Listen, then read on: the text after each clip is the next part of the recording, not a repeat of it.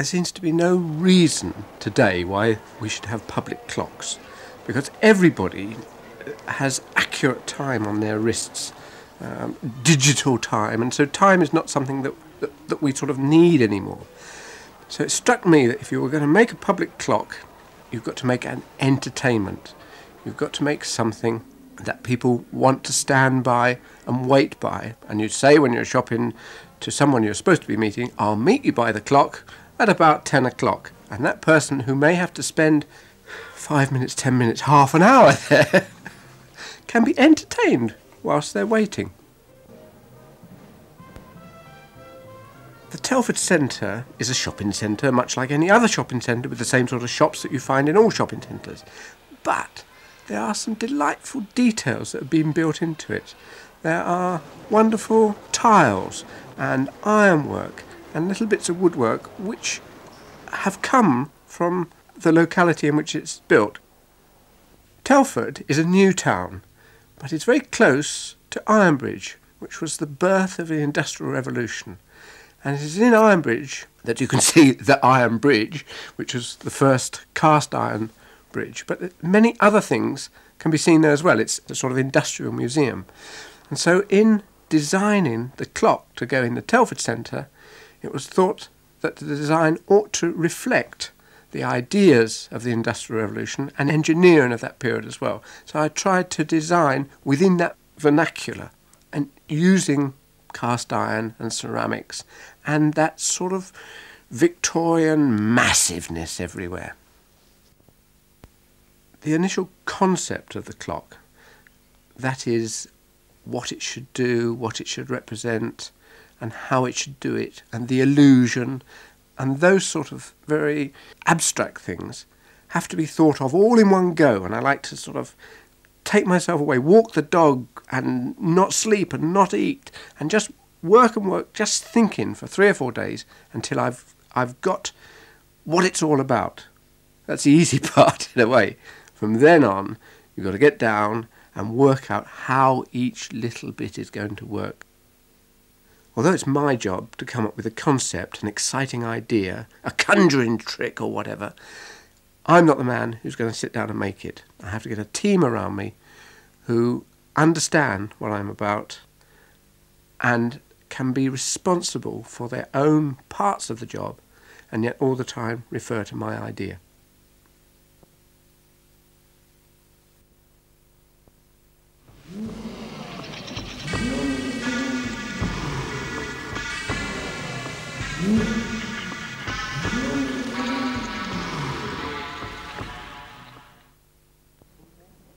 Andy Bazant is an engineer who I feel I can really work with because he thinks very much like I do, which is a very different way to how most engineers and designers think today. Almost everything that is designed today is designed for mass production. And when you design for mass production, you think in a totally different way than when you're making a one-off. When I was a boy, I worked with an old man who was the most wonderful designer, and he impressed upon me how you make one-offs. He said to me, in your life, you're not going to be making millions of anything. You are a one-off person, working this way. Throw away the ruler and try to do a minimum amount of drawing. This is how you work. You make the whole object from beginning to end in your mind, and then you go back and you make it again in your mind, trying to think of what must be made first. Once you've made the first thing, then the second thing is fitted to it, and the next thing is fitted to that, and you keep working in your mind until you get to a point when it doesn't work. You can't fit this to this because you haven't made this yet. That makes you go back to the beginning and start making it again in your mind, and you do this over and over again until you can run right through the whole thing and make it in your mind. All the time, one should be aware there might be a wonderful idea just round the corner, and you need to be able to incorporate that. And that's why it's so good working with Andy, because he brings his own ideas into it as well. It's just wonderful to work with him because of that extra input. interesting feature about a project like this is that it's the combination of organic and mechanical, so that things on the outside look like they are organic leaves and frogs and so on. Inside, they're all cogs and wheels.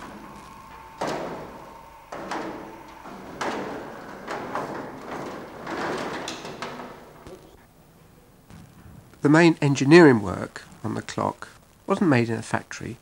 It was made in a barn in the quiet countryside. That was wonderful for doing the work. But when it came to shifting the pieces from the barn to get them to the shopping centre, we realised that the lorry couldn't get to the farm. The lorry that was big enough to carry it couldn't get to the farm. So wheels had to be put on parts of the clock, and it wheeled through the country lanes until we could get to the lorry.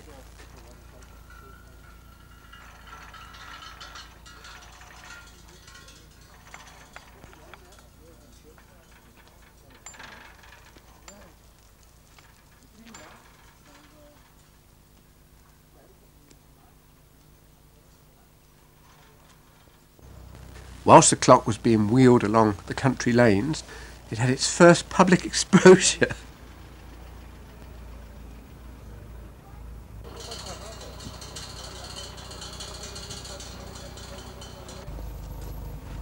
Push it, pull it over towards you a bit. Get them into central again, that's it. It's funny because it's only left in the grind, it goes one way, then goes the other. Yeah, well, there's a camber on the road that's making it go. I mean, we've got a fair bit of weight here, really. Even though it's on wheels, it's...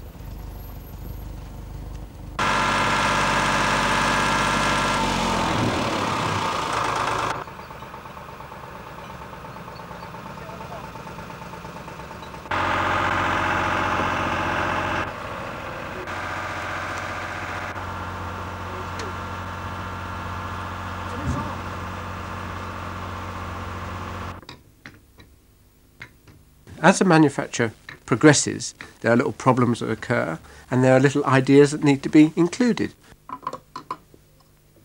The main illusion in the clock is that there is a ball that is created at one end of the clock that travels through the clock through various means to the other end of the clock.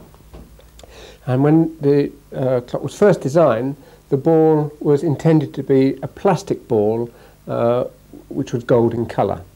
And so many parts of the clock got made with that in mind. But as the production was going on, it was decided that the ball should not be plastic at all, but a large metal ball, a brass ball, gold plated.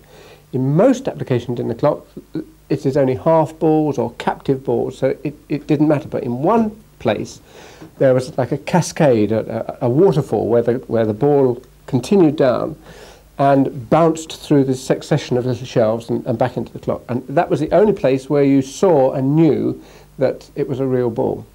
When the metal ball was put into this part of the clock, it banged and clattered its way all the way through and came out hexagonal. So we had to try and think of a way of smoothly allowing a heavy metal ball to pass through this bit of the clock. And so I took the original drawing, which gave me all the dimensions of where the ball should go, where it should come out of the clock, round and round and round and back in again, and designed a system which could make the ball pass smoothly. So the ball passes in the top here and runs down this shelf. Its weight pulls that shelf down until it stops. It runs across to the next shelf. Its weight then moves this one down, which rolls across here, down, down, down, down, down, down, all the way to the bottom until it rolls back into the clock. That way the ball is never jumping off anywhere and runs very smoothly through. Having made this cardboard drawing, if you like, or cardboard model of how it should work, I then had to make a wooden one to see if it worked. So this is a 1/5 scale of the real thing, and then I can put a marble in the top, and it comes out of one part of the clock and into this new system and is gently passed this way and that until it gets to the bottom and goes back into the clock. We have also made a scale-sized can of Coke. If that is thrown into any part of the system, it won't cause the ball to fall out into a baby's pram. The ball just keeps going, or in some places where you place the Coke can, it just stops it, but the ball never falls out. It just either keeps going or it stops, and you go and take the can of Coke out. Working with a team, each person in that team has their own job to do. They need really only think of their part. But I have to try always to keep the whole job in mind, the colour of things, the shape of things and so on, not just how they work, so that there is a continuity throughout, so that when it's finished, you look at it and you can see how everything fits together in a very simple way, as if one man just did it. You only want half a thou, or well, you're closing down on the balls, you see. And that's your problem. But anyway, don't despair, all right, for a second or two. Okay. A shopping centre is like a ship. It's always moving. There's always people moving around. There's air conditioning thumping away. And so that if you want to do something that nobody can see, if you want to do something secret, something big, the only time you can do it is when the shopping centre closes on Saturday night, and it's got to be all done and cleared up by Monday morning. Hey look, it's off. It's going.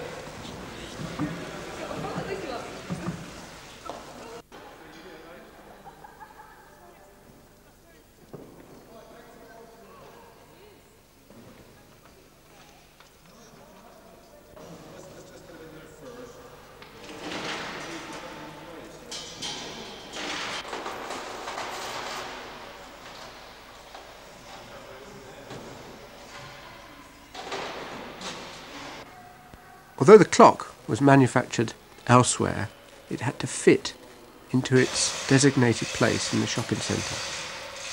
And when those huge bolts were put in, they fitted perfectly. Absolute magic.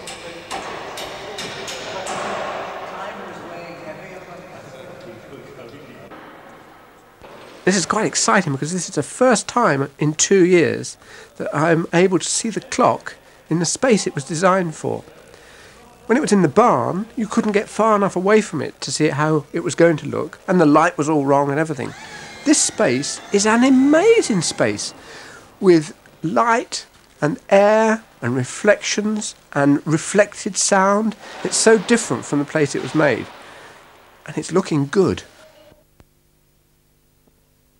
To be able to hang 4 tons of clock from the ceiling, you need to talk to the architect.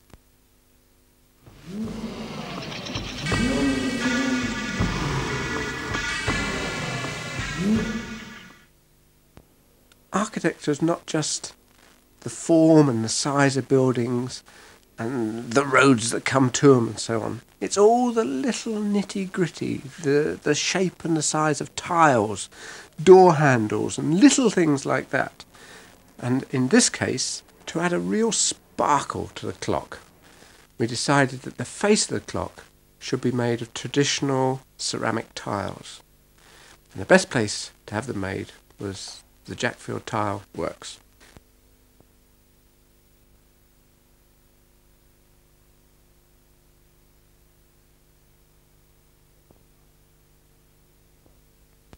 The making of tiles in this traditional way is a very labour-intensive job, handwork, dipping and hand painting and squeezing of liquids and so on.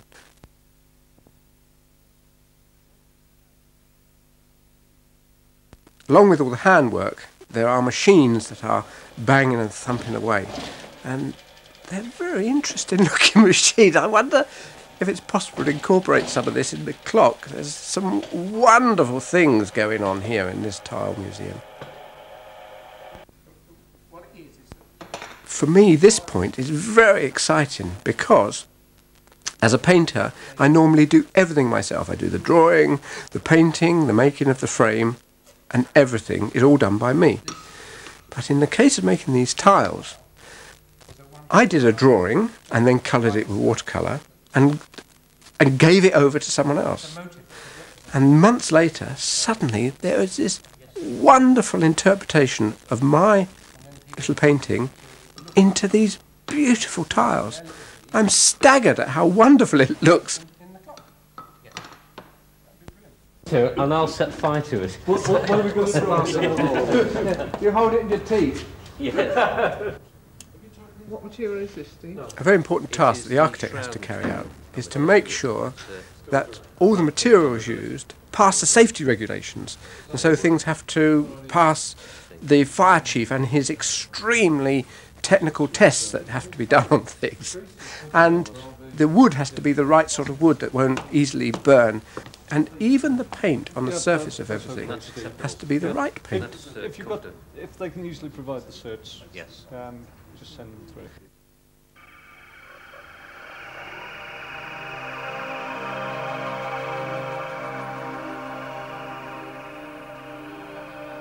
In this day and age, it's very difficult to find a real, old-fashioned, traditional sign writer.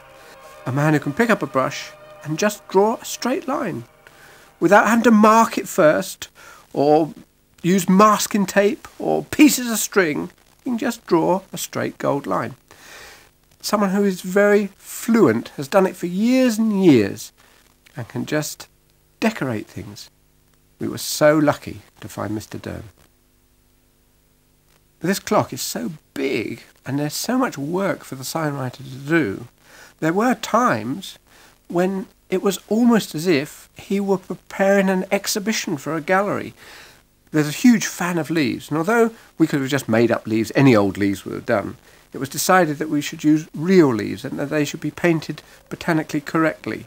It's absolutely essential that the whole clock should be decorated by one man, by one hand, so that almost like handwriting, right away from one end to the other, you can see one man's hand, one man's work. Having decorated the clock completely, all over and beautifully, little things go wrong and things get scuffed and trodden on. So the decorator has to come back and do lots of things again. The overall design of the whole decoration had to look Victorian. It had to look as if it were a railway train from the Great Western Railway.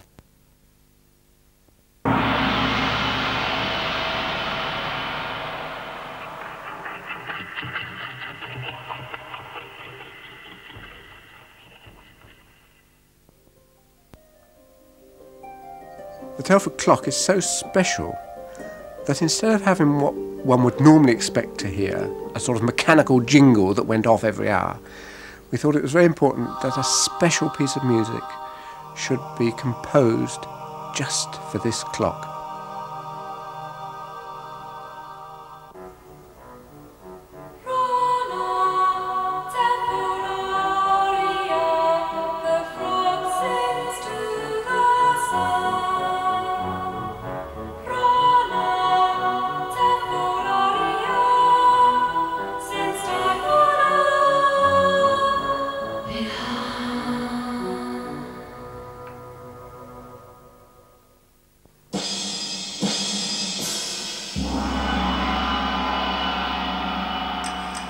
I've known Kit for a number of years now.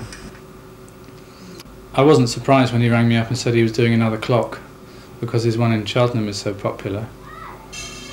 So he came over here and showed me some diagrams and we threw a few ideas around. He took me on a tour of various people who were working on the clock, sign painters, and took me over to the pig farm where they were assembling it, which was quite an interesting experience. And I came up with a few ideas. Yeah, this is the sort of thing we've been doing today. This is the section with Imogen here singing the main verse, if I can get it to play. That's a flute. There's that B again. That B. That doesn't sound at all like it's supposed to, because we've got a B that seems to have invaded the song as a result of having to do some transposition. And with on this keyboard, I've got all sorts of natural sounds spread across. There's a raven there, frogs, and here is a bee, you see. And that note shouldn't be playing, but I just happen to have transposed the whole piece of music by mistake. And so that's playing instead of that, you see. So that explains what the bee is. Anyway, so we've been, we had a very successful session, I think. At that point the pendulum is halfway down the gantry. And it's tenorless now, but something's going to be happening. And the bellows will be, this is like sort of warning a bellows music is out.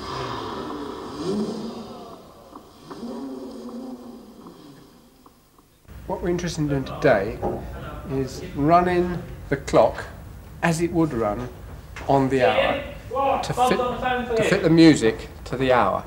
And the music has been written, or a piece of music has been written that can be adjusted time-ways to and fro.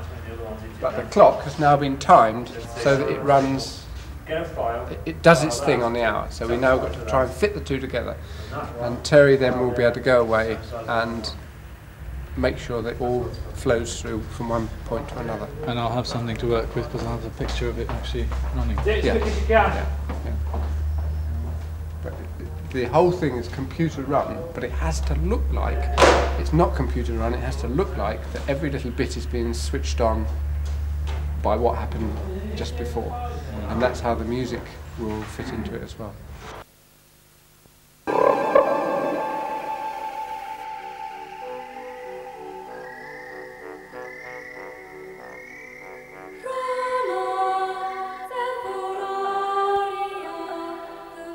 The frog is the living part of this clock.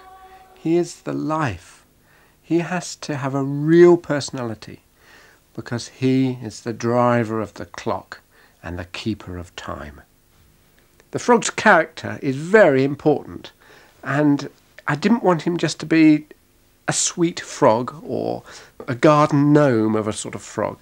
He needed to have a very strong character, and I thought if I sat down and drew something and then asked someone else to make it, that's possibly not the best way of doing it. So what I did was to take David, the sculptor who was going to make the frog, the finished frog, and give him a description of the frog man, so to speak, that I wanted him to be. And so I said to him, all his clothes are made in Savile Row. He is pompous. He sees himself as a frog of the people. He thinks only of himself, but says he thinks only of his constituents. But he calls his secretary Sweetie. The methods used in making this frog are very traditional sculptural methods. First off, you have to make a clay maquette. That's a little model about 8 inches high of exactly what the frog will look like, with all its character and all its feelings in it. Once you've got everything correct in the maquette, the model, you then have to transfer all that information into the full-size sculpture, which you make in clay, and then take a plaster mould from it, break the mould open, and in the inside surface of the plaster mould you then apply the glass fibre, very much in the same way that modern glass fibre boats are made. All that's left now in David's greenhouse are bits of the broken plaster cast. The clay was all picked out and that's gone and is back to clay. The glass fibre frog is finished and is painted and looking wonderful, and there's just a few bits of the plaster mould left. Having made the big, shiny frog that sits on top of the clock and blows his bubbles, we thought it would be really nice if people come in to the centre and seeing the clock could go away with a little something. And so David has made these little miniatures of the great frog that people can buy and take away with them.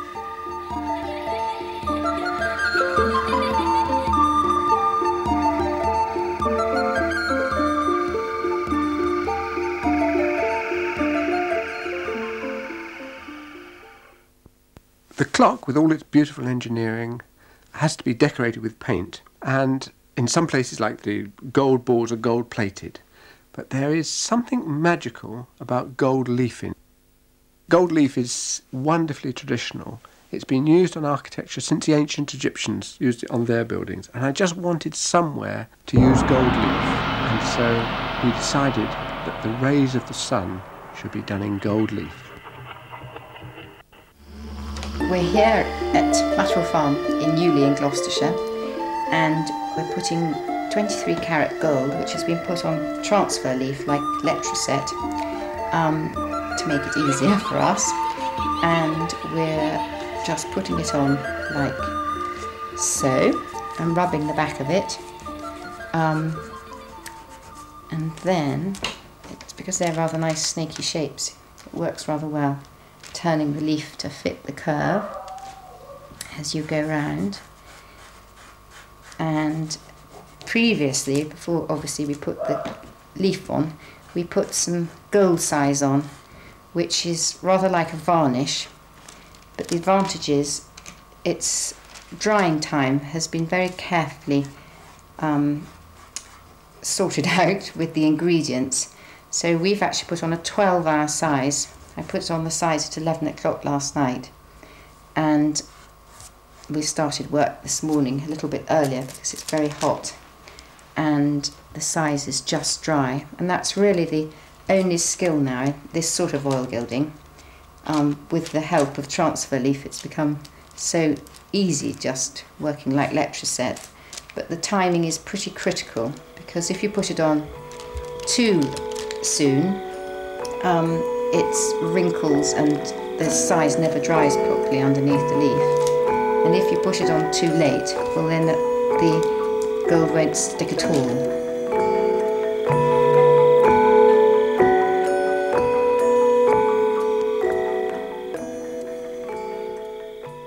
Although the clock looks like a Victorian machine, in which everything acts and reacts, that there's cause and effect, that as one thing happens, it makes the next thing happen, which then makes the next thing happen, and so on. Although it looks like that, and that's how I designed it to look, and that's how I thought about it in my mind when I designed it, it is in fact operating in a completely different way. It is run by a computer program which takes account of every second of the day and decides what is to be done then and what is to be done in the next second. Jim not only did all the wiring in the clock, the miles and miles of electrical wiring, and the air tubes that carry all the compressed air that do the functions in the clock, he also wrote the long and extensive program that takes care of every second that the clock is switched on.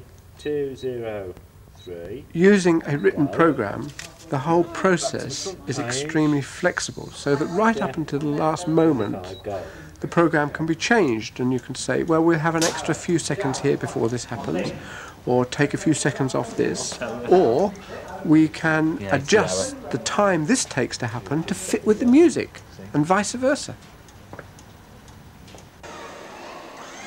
When the clock is finished and winched into position, you haven't got to be able to see all that wiring and all that control, and so the wires and the pipes that carry compressed air have to be fed into the girders like the umbilical cord. The clock is born and has its cord connected instead of being cut. The grand illusion in the clock is that a ball is constantly passing from one end of the clock to the other, but never comes back. It is as if there were thousands of balls waiting at one end to be transferred to the other end. No one will ever see, or we hope that no one will ever see, these tricks, the conjuring tricks of the illusion.